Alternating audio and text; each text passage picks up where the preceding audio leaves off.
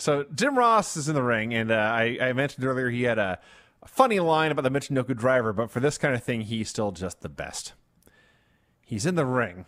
He explains, I'm here to do my first in-ring interview ever with All Elite Wrestling.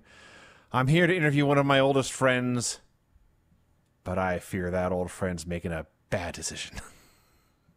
And he brings out Chris Jericho. And Jericho acknowledges his main event career started right here in Chicago. Started, in fact, with Jim Ross behind him.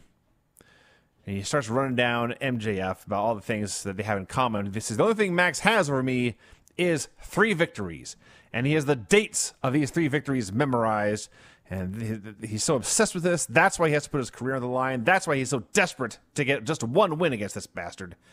Says he's never been complacent. That is why he's in AEW in the first place.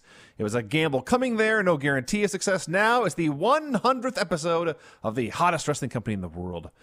He could have a lot more great matches. He could win a lot more championships. But every time he looked in that mirror, he'd know you're the guy that couldn't beat MJF. He does a halfway goodbye. Thanks the fans for being a part of his life.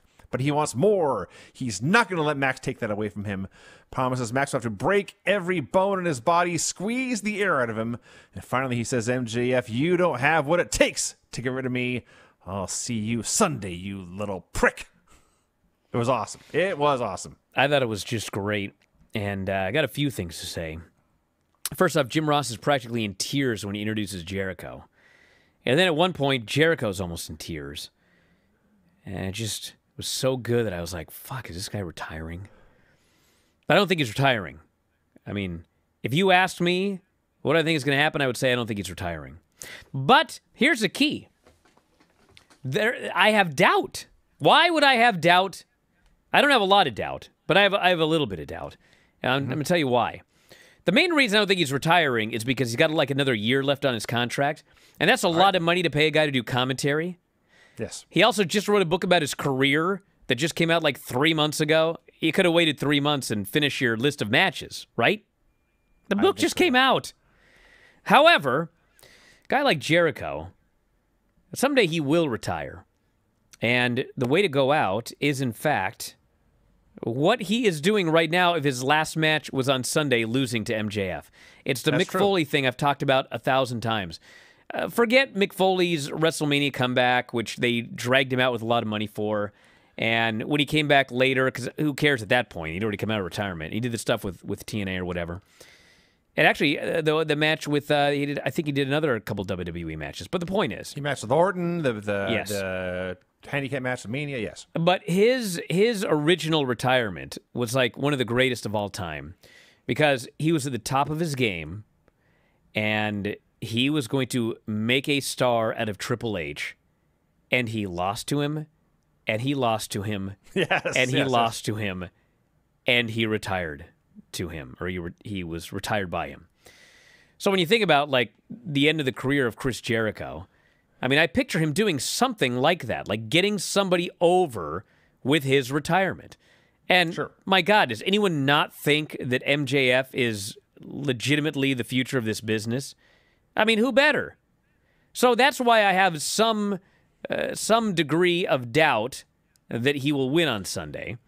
But I do largely 95% believe that he's winning and he will continue his career. But what I like about Jericho and the programs that he puts together is, I've said this a million times, when you book something and I think I know where it's going and that's where it goes, I'm pleased. Not because I'm right, but because the conclusion I drew was the logical conclusion based on what you booked.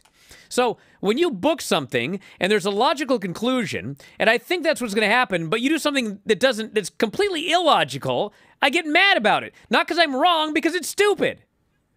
Well, when Jericho does these programs, I have noticed, he is a very, very logical storyteller, but I can't always figure out where he's going. And many times I think I know where he's going, but he goes a different way. But it's not a stupid way. It's a way that actually makes sense, and then it leads to something else. So I'm happy with it, even though I thought something else was going to happen.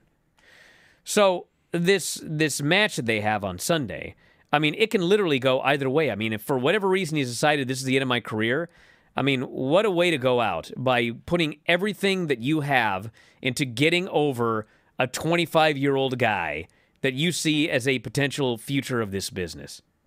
Or he wins the last match, and that's the end of the story, and we move on to whatever's next in the story. That's what I think is going to happen. But he's been so effective at his storytelling that I have legitimate doubt, which is preposterous when you think about it. I have legitimate doubt about the outcome of the match on Sunday. If you enjoy these videos, for just $7.99 per month, you can enjoy full-length editions of The Bryan and Vinny Show, Wrestling Observer Live, Figure 4 Daily with Tom Lawler and Lance Storm, plus hundreds of archived shows, all in beautiful HD. Don't miss out. Join us today.